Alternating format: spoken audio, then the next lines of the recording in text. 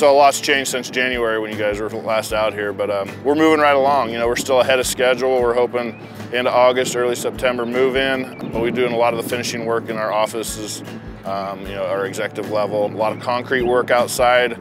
Mother Nature reared her head with a lot of rain and stuff, but we're getting back to concrete, so there's a ton of concrete yet to be poured, but we're moving right along. We're still expecting to get in a little bit early, and you know, a lot of work being done every single day out here.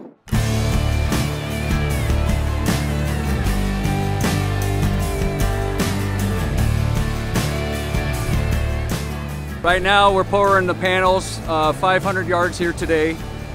They'll move the pump and we'll start in on the next row hopefully tomorrow.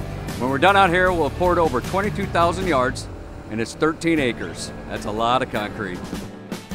This place is literally one of a kind. There won't be another one like it in the country. It'll be one of the top 5 easy, maybe top 3 biggest Freightliner facilities in the country.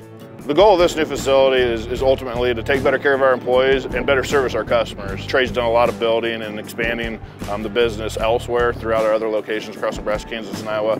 I've never really done anything here locally in Omaha, and so this is an opportunity for us to bring both locations under one roof for the first time ever.